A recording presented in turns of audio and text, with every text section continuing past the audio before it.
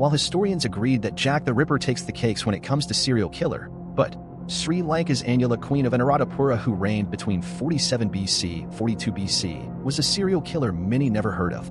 She was a queen to an ancient kingdom that ruled over Sri Lanka. Anula is recorded as the first queen in Sri Lanka who wielded a significant degree of power and authority. In addition, she is said to have been the first female head of state in Asia. Her reign was filled with secret love affairs, a series of murders, plenty of poison, and a very tragic end for the queen herself. Chora Naga is recorded to have reigned for 12 years until Queen Anula poisoned his food. She also poisoned her son and 4 husbands in her quest to become queen regnant, which she did for 5 years. But her luck was to run out and end her gruesome reign. She was eventually overthrown and burned alive. Anula's reign ended and was taken over by Kutakanna Tissa, the second son of Mahaculi, who returned to Anuradhapura after fleeing from the city for fear of Anula.